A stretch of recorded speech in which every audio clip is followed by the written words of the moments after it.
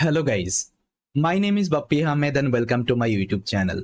So guys, I'm going to start end-to-end data science project implementation series. So in this series, actually we'll be learning how we can implement end-to-end machine learning project, deep learning project, computer vision project, NLP project, generative AI project, and so on. That means we'll be exploring all the domain. What are the domain actually you have inside data science? We'll be learning each and everything. So guys, in this series, I will be starting with the basics implementation. Then I will go till the advanced implementation part. So in advanced implementation, actually, I will also use different kinds of MLOps tool for implementing these kinds of end-to-end projects. And this project would be, guys, completely industry ready. So we'll be writing modular coding here, and we'll be integrating lots of actually MLOps technology also, so that you can also directly mention this project in your resume. And apart from that, if you want to implement any other project with the same concept, you can also do it. So make sure, guys, you complete this series till the end. And after that, I believe you will be able to implement any kinds of data science related project. And guys, if you need this kinds of content more in future, you can support the channel, you can subscribe the channel, you can share this video with your friends and family, so that also they can get to know these kinds of content is going on in this channel. So please try to support the channel. If you are supporting the channel, so it will give me more motivation to create this kinds of content. And if you need anything else from my side, you can let me know. I'll also try to create that content as well. So guys, in this video, actually, we'll be implementing one basics machine learning project. See, as of now, I already know you already implemented so many projects in your Jupyter notebook, whether it can be machine learning, deep learning, NLP, CV, right?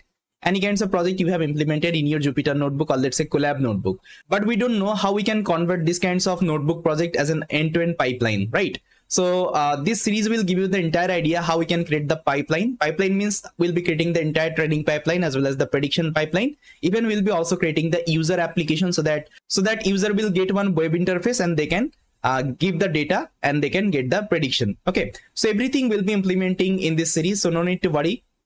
So here we'll be exploring different kinds of web framework like Flask, Streamlit, Fast API. Okay, so different kinds of web framework will be also exploring in this project. Even after the implementation, we'll be also learning how we can deploy these kinds of projects in the cloud platform. That means we'll be exploring different cloud platform like AWS, Azure, GCP. So all kinds of cloud platform will be learning. And we'll be also learning how we can deploy this kinds of project as in CI/CD. Okay, that means if you want to deploy this project CI/CD, continuous integration and continuous delivery or deployment, how it can be also performed. So everything will be exploring in this particular series. So guys, as I already told you, here we'll be implementing one machine learning project. That means end-to-end machine learning project. So before starting this project, guys, first of all, let me show you what are the, let's say, component we'll be implementing through the entire implementation. That means the complete project actually overview.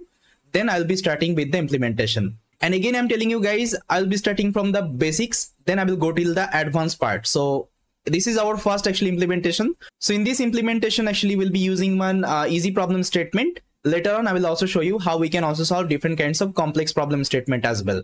So guys, you can see this is the complete project agenda. Like what are the things we're gonna perform through the entire implementation. So the first thing I'll be discussing about the project introduction. Definitely you should know about the project introduction, like which particular problem statement you are gonna solve. Then I will also show you how we can create a GitHub repository. That means here we'll be also doing the version controlling, like we'll be committing our code in our GitHub so that we can perform the code management. So this will help you a lot whenever you will be working in the industry with a team. So as a developer, actually, you always need to update your code to the GitHub so that other developer can refer your code and they can also implement along with you. So that's why we'll be also learning how we can use this Git and GitHub properly in our implementation as well. Then we'll be creating the project template. Okay, because I always follow this step, guys. Whenever I implement any kinds of end-to-end implementation, I always try to create a project template. So this template gives me actually ability to organize my code. Let's say I want to do the code management and all.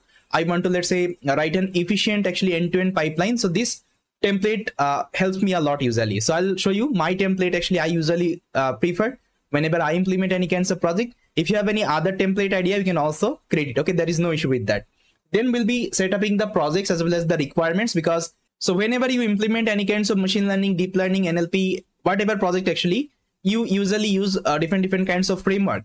So here we'll be learning how we can set up these kinds of framework in our environment, how we can create the requirements file, how we can create the environment and all. Everything will be learning in this section. Then we'll be starting with the logging, utility, and exception module, because these three modules will help you to debug your code going forward, because we always need to write the login functionality in our code, as well as we also need to use the utility related functionality in our code, so this utility will give you the code reusability, let's say functionality, so that you can use the same function again and again, right? Then we'll be also using exception module, because see, whenever you are implementing any kinds of project, definitely there would be some exception, and how we can handle these kinds of exception we'll be also learning inside the exception module as well. Then we'll be learning the project workflows. That means here we'll be creating like different kinds of like folders and file. There would be lots of folders and file. Now for the first time you need to know which folder actually you should change first, which folder you should change last. Okay, that's how, which file you should change first, which file you should change last. So these kinds of workflow you need to know, so we'll be discussing in the workflow section as well.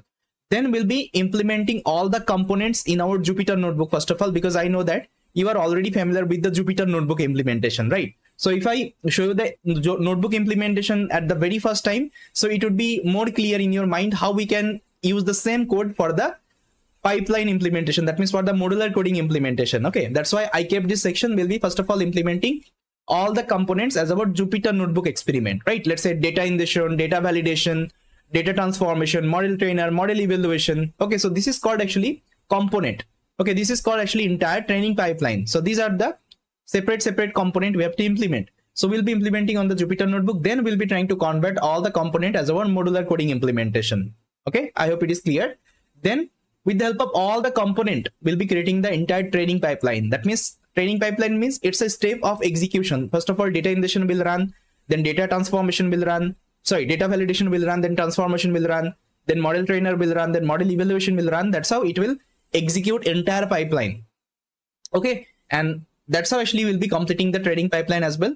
Then we'll be also learning the prediction pipeline. That means whenever user will come, they want to predict something on top of the new data, that time prediction pipeline would be executed.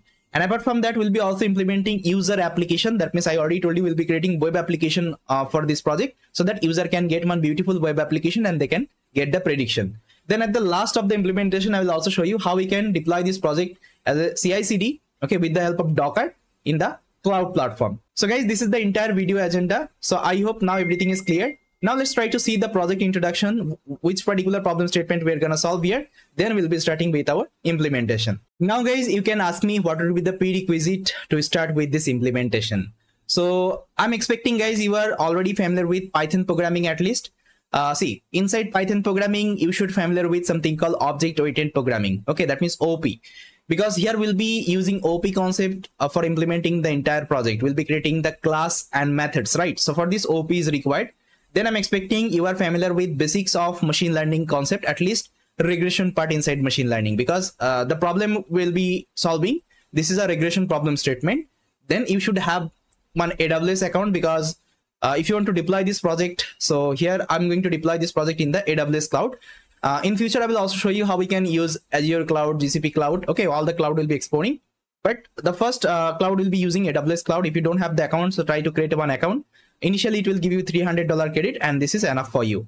Then the last thing, guys, I'm expecting your dedication. So if you don't have the dedication, so definitely you will face difficulty. So put your dedication on whatever things I'll be implementing. So just try to implement along with me, so that each and every concept would be clear in your mind. And if you have any doubt, feel free to ask me in the comment. I will try to solve that particular doubt. So guys, the problem statement we'll be solving in this video, actually, the problem statement name is wine quality prediction. So I think guys, you already have familiar with this dataset, right? Wine quality prediction dataset. So this dataset is already available inside Kaggle website. If you just search wine quality dataset Kaggle, you will get this dataset. I think in Kaggle, you will see lots of competition is also going on with this dataset, wine quality dataset, right? So we'll be using this dataset because I already told you, first of all, we'll be starting with the very basics problem statement. Then we'll be starting with the advanced one, because I know that there will be so many learners, they are starting new this kinds of project implementation, right? But some of the, let's say, people are they're quite advanced in this field. So I have to take care for all of them, right? That is why I'm starting with the basics implementation, so that those who are starting with these kinds of concept newly, they can also cope up with the concept, right? In future, I will also implement advanced kinds of implementation, so that so that everyone can understand these kinds of concept. So guys, here is the data overview. So in this data, actually, we are having some features like fixed acidity, volatile acidity, then citric acid, then residual sugar. Okay, so these are the actually features we are having. Based on that, what we have to do, we have to predict the quality of the wine. So this is the simple problem statement, and this is a regression problem statement, because you can see the quality is a continuous number, and whenever we are predicting any continuous number, it's a regression problem statement. But whenever you are predicting any category, that means it's a classification problem statement, right? So here we'll be using one regression machine learning model. Okay, so with the help of this regression model, we'll try to implement the entire project. So guys, the first thing what I'm going to do, I'm going to create a GitHub repository for this project. So let's open up our GitHub and try to create one GitHub repository.